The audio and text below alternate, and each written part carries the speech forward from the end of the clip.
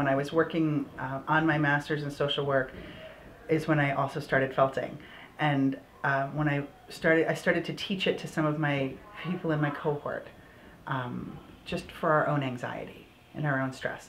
And I watched people's shoulders start up here, and within 10 minutes of felting, their shoulders would be down, their breathing would be different.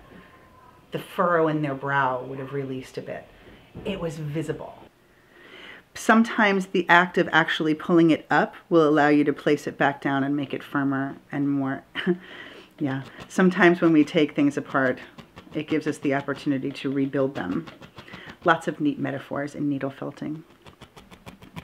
I'm asking people to tell their story. They don't have to use words if they don't want to. They can use needle and felt, right? And tell their story, and then actually have an interaction with that story. This one woman felted a cancer cell and then ripped it off and then felted something else on top of it.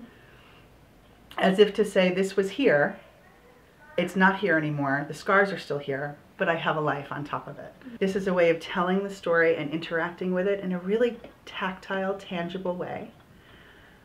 And then being able to let that be without having to say, well, this is why I did this, or this is what this means behind it.